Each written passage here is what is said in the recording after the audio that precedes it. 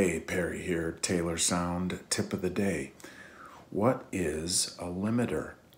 Well, a limiter, when you're talking about audio recording, is when you set a threshold of sound of decibel level, and when the decibel level goes above that level, no sound is allowed through.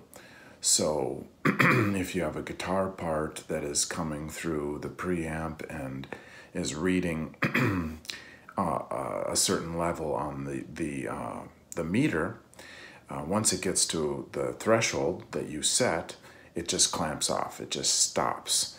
So you can use that if you have a very dynamic part. I wouldn't use it if you have a guitar that is just completely needs that dynamic and needs to breathe.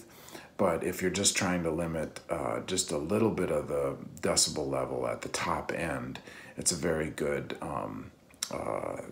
plug-in to use limiters. You can also use limiters in mastering, so you can push your mix up to a certain threshold, and then everything above that will stop. You can put it right to the top. That's what they do now in pop music, and well, in any music that's going to go on the radio or even iTunes or any professionally mastered recording. They use a limiter, but that's a different discussion. That we're talking about mixing here. So that's what a limiter is. It clamps the sound off at a certain threshold and doesn't let any sound above that level through your mix. Hope that helps.